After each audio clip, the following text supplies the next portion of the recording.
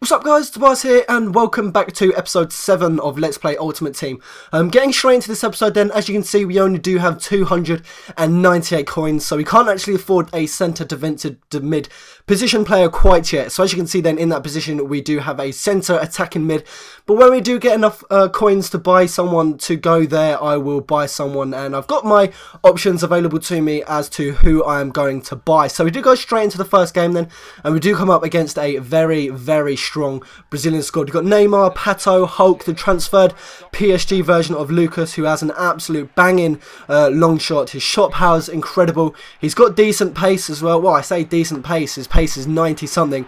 And this was probably one of the most sweatiest games I've played. Not the hardest, the most sweatiest, because simply my palms were sweating playing this game because I was desperate not to lose. And it was extremely quiet because I was tryharding, he was tryharding, and there was literally barely any chances. That said, in the 45th minute, Aubameyang did get onto goal, and he did put that pass at Tobiias, so I did go into the dressing room at 1-0 up. But looking at the halftime stats, that just shows how quiet it is. So I've had 2 chances, which by my standards from this series already is extremely quiet. And my opposition had no shots on target. He had more shots than me, but when it came to the shots on target, he had 0. I was creating myself a few more opportunities in the second half. I mean, Aubameyang should have scored that. Aubameyang here then passes it through to Michel Bastos. He should have curled that around the keeper. Unfortunately, I was unlucky not to get the rebound with the header. And as you can see, literally, I was hitting them all at Julio Cesar, and they weren't going in. And something had to give, so he did take the tactic of making a substitution. And he did actually bring on 3. So he did bring on 3 pacey players, which is something to prop my ears up about, but I did have the pace to counter-attack him on, and that is exactly what I did. He was unfortunately there to lose the ball with his centre-back, and it did fall to Pastore, who did punish him for that mistake. And that ball there, as you can see, through to Remy, is absolutely a peach. But the peach is coming here with the assist, straight through to Aubameyang, and that is an absolutely brilliant goal. I did actually have to include the replay there. First time on the inside of his left foot, I believe that was. Did put that into the back of the net, and we did finish that game at 3-0, which was a great win for me. Even though this guy was putting the pressure on me the whole time, he unfortunately didn't even get a shot on target by the end of the game. So that was the promotion. We did have the 12 points with the 4 games left, and we did need to get 3 more points to try and go for that championship. So we did get the 7,000 coins, I believe it is. But heading into this second game then, as you can see, we are pretty much playing Celtic, who unfortunately lost to Juve earlier this week, 3-0 I believe it was. And I did actually open the scoring here with Pastore. Again, he's proving to be an absolute beast. I know when I purchased him, a lot of people were putting in the comment section that he wasn't performing for you guys. So a lot of you have been playing with him as well, and you guys had been saying that he wasn't very good. But unfortunately, he did equalise for himself there. And straight after the equaliser, he did bring it back to 2-1 to him in the 35th minute, and straight after that he just pulled another goal there. In fairness, that goal to Russell was an absolute scorcher by him.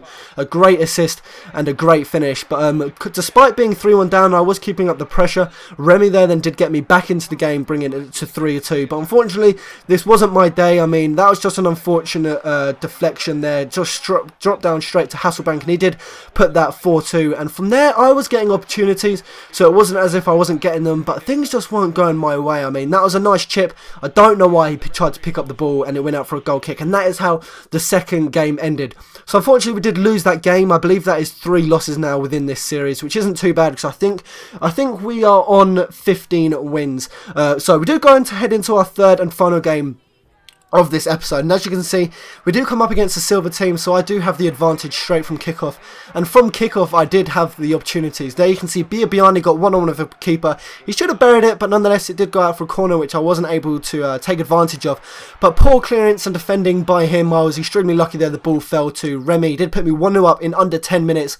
But for some reason, he decided to quit. Even though he was only 1-0 down, he decided enough was enough, which gave me the 3 points and actually allowed me to win the title, which did give me, I believe it is 7,000 coins for the promotion to Division 2. So we do go there then, and we've got enough coins, and we do go and make some purchases. Now, at the beginning of this episode, series, I beg your pardon, you will see that I did buy Remy in the 4-2-1-2 formation, I think it was. So he has been playing this whole time on a 7 chemistry, and I obviously do want him to be playing on that 9 chemistry because he is such a beast. So I do go and spend 4,400 coins and go and buy that 4-1-2-1-2 Remy, and I do go and sell that for 312 version of Remy. Go send him into my trade pile, and I do actually auction him for 2,000 coins, which I bought him for, so we're not making a loss on him. And I do actually put him up for 2,500 buy now, because hopefully we'll keep our fingers crossed that someone actually buys him so that we can make profits. We do stick him into our squad, and that is how our squad is ending on episode 7. So I hope you did enjoy this episode. Not many purchases, will be increasing the amount of purchases made in the next episode.